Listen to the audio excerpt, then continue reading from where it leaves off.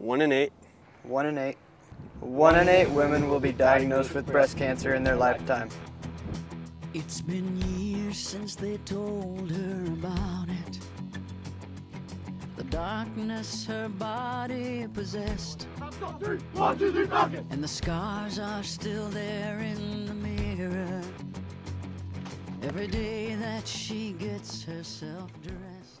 This year, the Vallivue baseball team was chosen as the 2011 Snake River Stampede for the Cure ambassadors.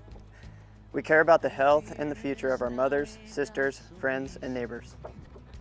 Our goal as a team is to spread the message of early detection in honor of Tina Statner. She'll tell you it makes her complete. I run for hope, I run to feel, I run for the truth, for all that is real.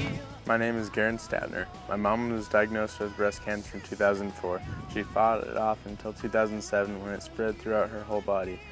With earlier detection, she would have had a greater chance of fighting off the cancer. My name is Jacob Rush.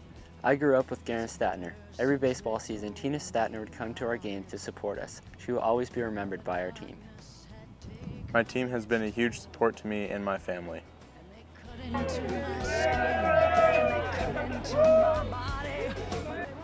Idaho is currently ranked 46th in the nation for the number of women receiving their annual screening mammograms.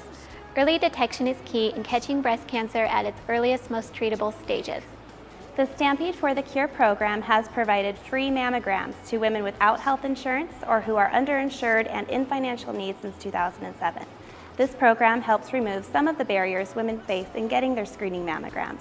So please tell your mothers, sisters, daughters, and friends to get their screening mammograms and join the fight against breast cancer. Be a part of getting breast cancer out of the park. I run for you.